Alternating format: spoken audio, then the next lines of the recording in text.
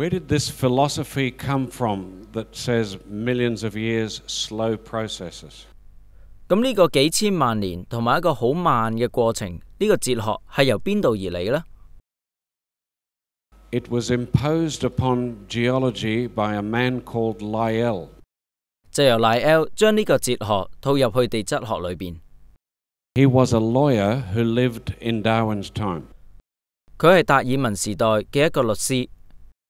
And to his friends in private correspondence, 根據佢寫俾朋友嘅私人信件裏邊話 he wrote that he wanted to liberate geology from Moses. 佢想將地質學同埋聖經分返開。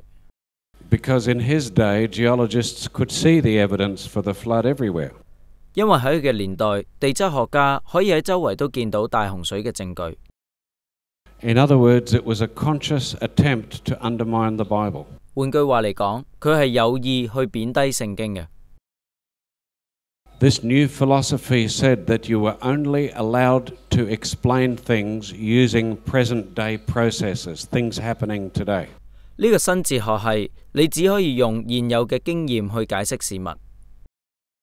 Which means that if you see a layer of sandstone many meters thick, 即係話，如果你見到一層沙岩有幾米咁厚 because most rivers today are only laying down a little bit of sand at the bottom of each river, 因為今日大部分嘅河流只會喺河床裏邊放低少量嘅沙石。that thick sandstone must have taken millions of years to form. 嗰層咁厚嘅沙岩一定要經過幾千萬年先至可以形成。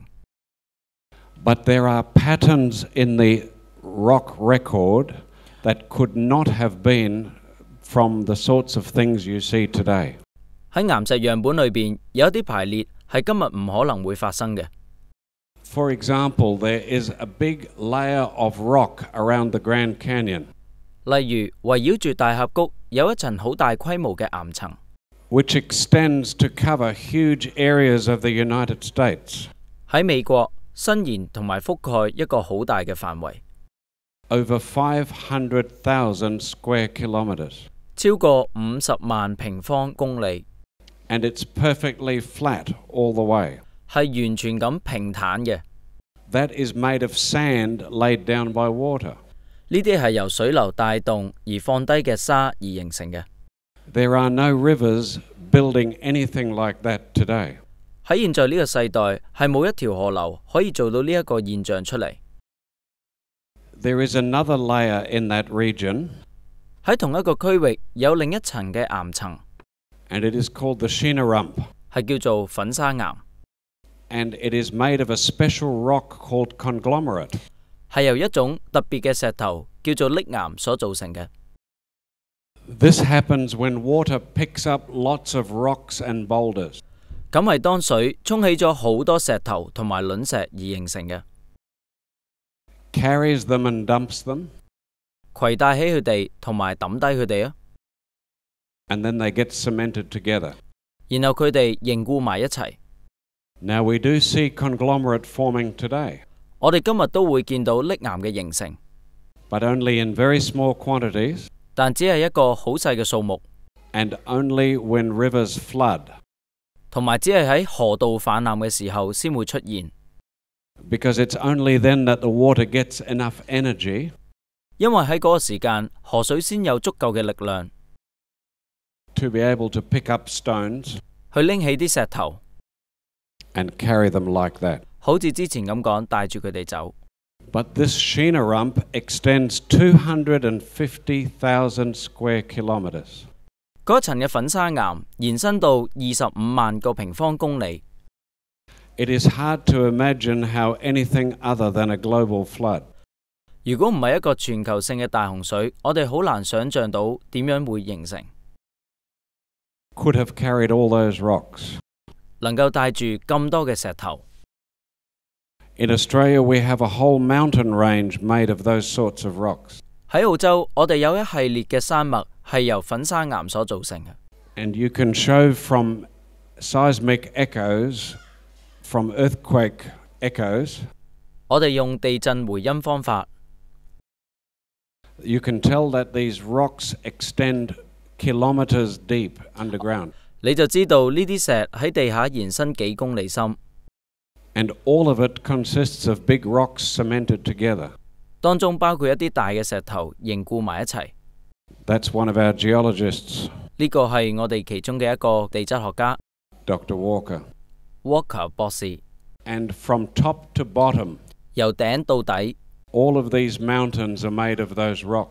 呢一啲山脈全部都係由同一種石所形成。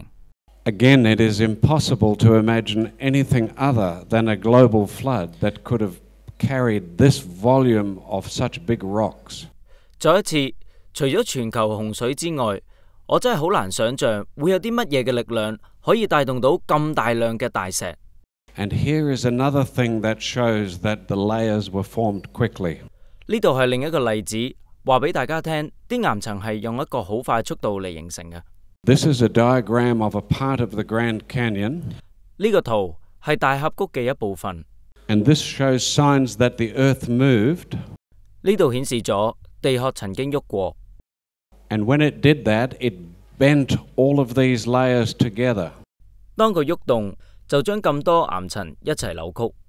Now this top layer is supposed to be 300 million years younger than the bottom one. 頂層嘅岩層比底層嘅岩層係年輕3億年。So there's plenty of time for the bottom one to become hard. 所以有足夠時間俾底嗰層去變硬。But all of these rocks are bent together without breaking. 但係呢度所有岩層都一齊被扭曲，但係冇折斷。Indicating that they were all soft together. 代表咗佢哋扭曲嘅時候仍然都係柔軟。Which makes sense if they were laid within a few weeks or months of each other. 如果佢哋係喺幾星期或者幾個月內形成，咁就好合理啦。Here is an actual photograph of that area. 呢張係嗰個地方嘅真實圖片。You can see how big this is from these pictures of the people. 當你同相裏邊嘅人比較，你就會睇到呢個地方係有幾大。And here is another example from a different part of America. 呢度係喺美國嘅另一個例子。And here is an example from New Zealand. 呢度係喺紐西蘭嘅一個例子。